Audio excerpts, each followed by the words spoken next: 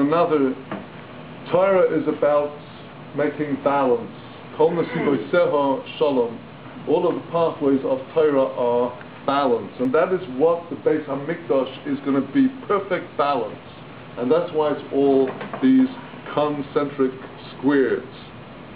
A square expresses perfect balance. There's two sides, there's the top and the bottom, and they're all completely equidistant.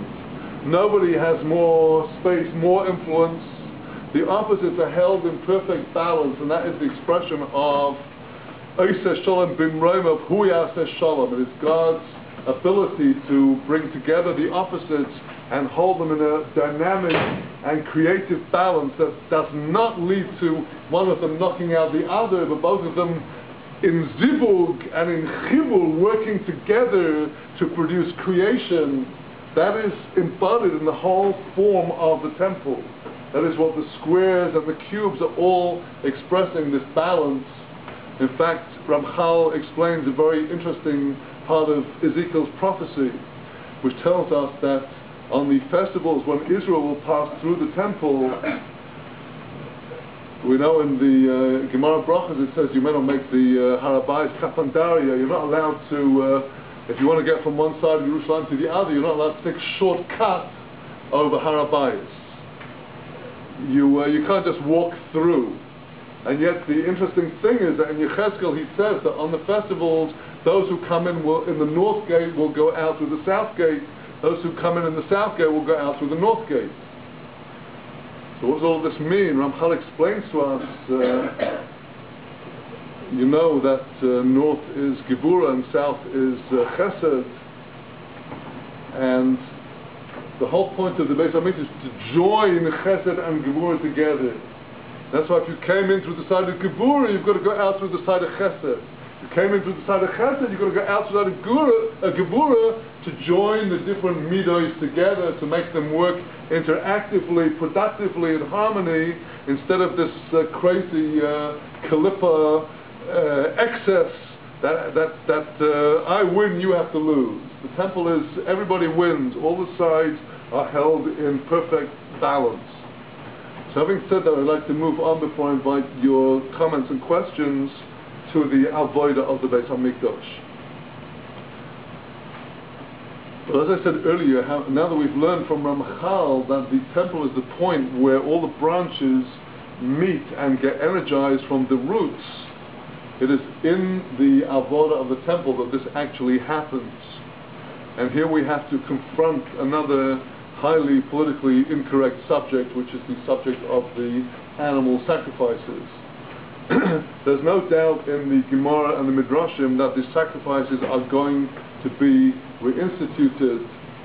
There is a question about whether the private sacrifices of Chatos and Asham will be reinstituted, but the Chachamim are agreed that the public sacrifices of the Korban Tamid on the morning and the afternoon, the Shabbos, the Rosh Chodesh, and the festival sacrifices will all be reinstituted. The Chazal said that in the future there will only be the Torah Thanksgiving offering. That does not mean that all other Chatos, Oila, Osham will be suspended. What it means is that the individual Torah offering, the individual Thanksgiving offering will be the only one that is left, because people will already be weaned away from a situation of sin and transgression that would require them to bring a Asham or a Chatos or an Oila. So only the Torah will remain. But it's clear from Yechezkel that all of the public sacrifices of the whole Tzibur, the whole of Am Yisrael, will continue. And we know that even though there are discrepancies between Yechezkel, according to the Pshat, and the Chumash, in the place where the Chumash speaks about the Korbanos, all of these were ironed out in the time of the students of Hillel and Shammai, when one of the Chachomim sat in an attic with 300 barrels of oil, learning all the chapters of Yechezkel and reconciling everything, so that we see that in fact there are no discrepancies. Where there's an apparent discrepancy is because Yechezkel is talking about one of the sacrifices which will be a Chad Pa'ami, a one-time sacrifice for the inauguration of the future temple, just like they were in the inauguration of the Mishkan and the wilderness and the first and second temples. So the sacrifices are an integral part of the temple service, and the sacrifices do indeed bring all of creation together. We have the Kohen, who is on the side of Chesed, who is the only one who is allowed to engage in the sacrifice.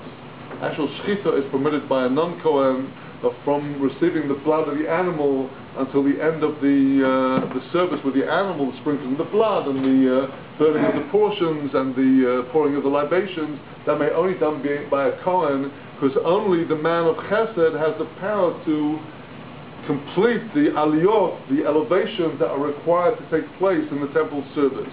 Everything has to go up a level in order to that branch of creation, which is represented by that thing that is on the altar, will get its aliyah, it will get its shefa. So we see on the altar in the temple all levels of creation involved. The Kohen is performing the sacrifice. The Levi on the side of Gevurah is using the force of Gevurah, of song, to elevate the whole sacrifice. The Yisrael is actually the owner of the sacrifice. He has to be there. He has representatives. We have the Anshe Ma'amad who are standing in the courtyard while this is happening. Instead of devotion, they're not chatting to one another like God forbid people do in shul. They're mamash aligning their thoughts to the korbanos and what is happening. And then we have the animal, we have the vegetable, we have the wine of the libation, we have the wheat, and we have the olive oil which is on the wheat. And then we have the inanimate represented in the salt. Remember the midrash about the salt when the creation was made and God divided the waters, the upper waters and the lower waters. And the lower waters are crying out, look how far away we are from you, HaKadosh Baruch Hu. And he says, don't worry, the salt which is in the sea will come up on my Mizbeach. And this way every part of creation is represented in the temple sacrifices, and they're all offered on the altar. So thus it is that all of the branches of creation, the inanimate mineral world, the vegetable world, the animal world, they all have their representatives in the Avodah. And for information on the Keteres altar inside the Hechal, which I said earlier is the place of the Shefa of the Neshamas of Am Yisrael, that is where our souls are offered on that altar. The Keteres is the very highest of the offerings, and if I could say a word, Halacha L'Maisa, there's no greater protection, no greater security than the daily recital of the Pitom HaKeteres. The Zohar Kodesh mentions this in Parshas Pekudei, the protective power of the recital of the incense offering, specifically which has the 11 incense spices, which actually completely nullifies the forces of the Kalipos, and this is a protection from every kind of injury and every kind of illness and every kind of misfortune.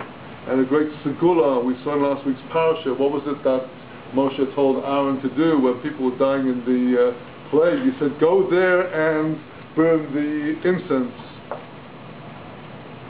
I had the privilege 2 weeks ago when I was concluding my visit in Chicago, to meet two of the people who had been with the archaeologist Wendell Jones digging in Eretz Yisrael in the Qumran area, when they discovered caves containing the residue of Keteres.